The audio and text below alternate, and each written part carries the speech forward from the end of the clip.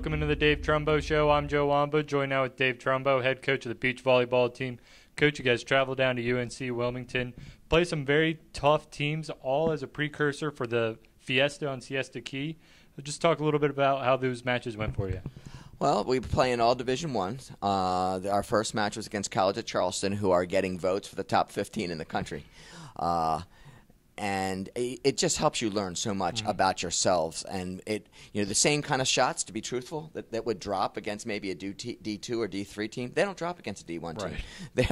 Those kids are pretty athletic, and they're big. Yeah. So the speed of the game is a little bit different. I thought our kids really did well. Sammy Perillo and Kristen Brooks at number ones. Actually, they won a set. They played a really, really great set and won one. We had some other close ones, but College of Charleston was pretty good. When a 6'4" blocker, it's like she shades a lot more court than if she was 5'10". A larger net front presence for sure. So and then we played Coastal Carolina in the afternoon. That was a lot closer. At number twos. Lauren Weaver, Katie Leffridge won their pairs.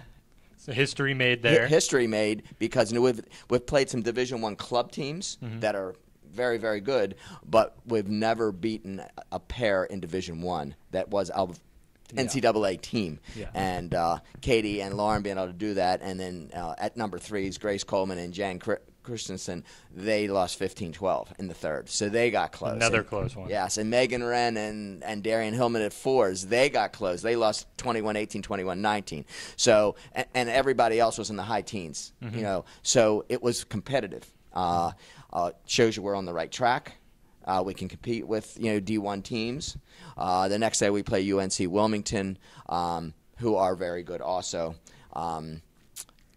Jang Christensen and Grace Coleman at number threes again got close, 22-20, one of the sets.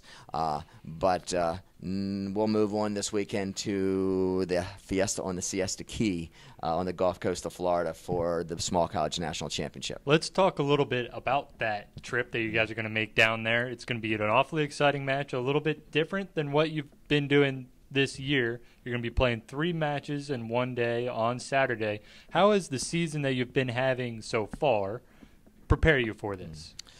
Well, last weekend, the great competition, we're not going to see D1 teams. It's all D2 and D3. There's 10 teams, and it's pool play. So there's 5 teams in our pool, and we'll play 3 of those 4 teams on Saturday.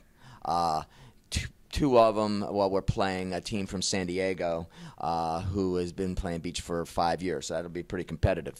And we're also playing Warner, who we did beat 4-1, but we're also playing Eckert, who we lost to 4-1. Right. All those matches close. The 4-1 to Warner sounds like we killed him. Well, we really didn't. It was very close. And the 4-1 to Eckert that we lost seems like that would have been, but it really isn't. A couple points either way, and we could have won 3-2. And then so that's 3 matches in the Florida sun. Definitely going to be warmer. The heat was an issue, not an issue. It's when you're playing D1 teams, the rallies are longer. You have to work really hard even for points. There's not as many mistakes made. The rallies aren't short. Down in Florida, I'm not sure what the weather's going to be like. And from what I understand, it changes. This is still like up here, change every hour. But so we'll play 3 matches on that Saturday, and then early Sunday morning we'll play the 4th match of pool play. That will seed us for a single elimination tournament. So it's very possible we could play on Sunday, if you count the pool play game in the morning. If we get to the finals, 3 more matches. That could be 4 on Sunday, so they're going to be tuckered. Yeah, I imagine they are, especially if a lot of the matches go to the 3 sets, or hopefully you can get them taken care of in 2. Is that the key to try to get out in front early, or just get the W if you can? Well, you always want to get the W, but if you can do it in 2, but it's very difficult because when the other team's their back's against the wall, and it's tough unless you are significantly better than the other team. It's tough to win in 2. So you want to get done in 2, especially when you have so many matches coming. But ultimately, you want to get the W. There's a little bit more riding on these, I think, because there is not a team there that, oh my gosh. I mean, things happen, and we could win. Yeah. That which does seem a little unbelievable, all these Florida schools and California schools, and here we are from Baltimore, and we're going to compete. We expect to win matches. Another team in our pool I didn't mention is Huntington, which we beat. They're from Alabama. So we've got a good shot. Yeah, I would definitely believe that you guys have very strong possibilities. And you talk about these sets, like when somebody gets backed into a corner, you've seen it even when the teams when you're practicing, our girls are playing against each other. They love each other and, they're rooting for each other, but they compete. And they'll go into 18-19 scores on the third set. Yes. Yeah.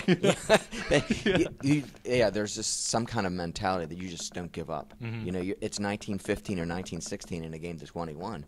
And you see kids come back because they know their back's right up against the wall and they just can't let that ball drop and that little extra effort to get the ball up when the game's depending upon it.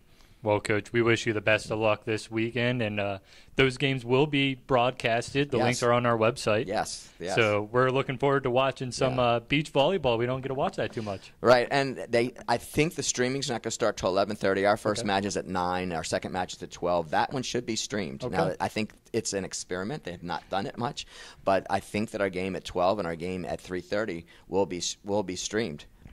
So.